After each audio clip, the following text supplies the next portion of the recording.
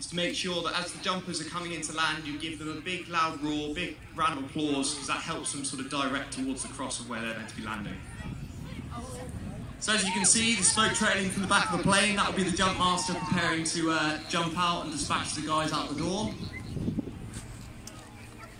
The jump master today, there he is, Lance Corporal Lee Crudgington.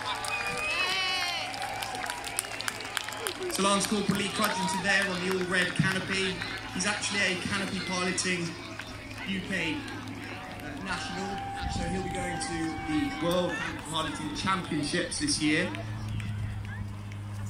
And then you can see the guys stacking out, coming out of the plane, making sure there's good horizontal and vertical distance between them before they get out the door. You see there, Lance Corporal Lee Crudgington on the all-red canopy. He'll be coming into his final turn anytime now. And he'll be coming in really fast. There he is. Big round of applause. Lance Corporal Lee Crudgington coming in at about 100 miles an hour there.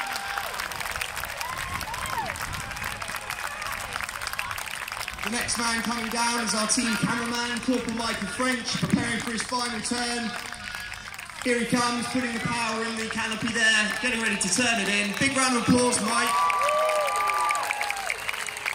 Flying our chain of smoke today, you have Corporal Stephen Hanley. Big round of applause for Corporal Hanley as he comes in.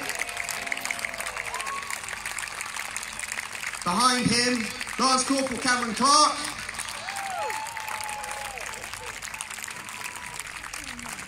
Coming in on the all-white canopy, sponsored by Victorinox, Sergeant Dean Walton.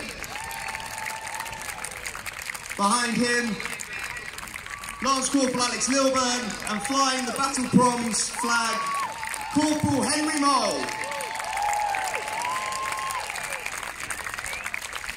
Ever proud to fly our parachute regiment flag behind him, Lance Corporal Oliver Goss.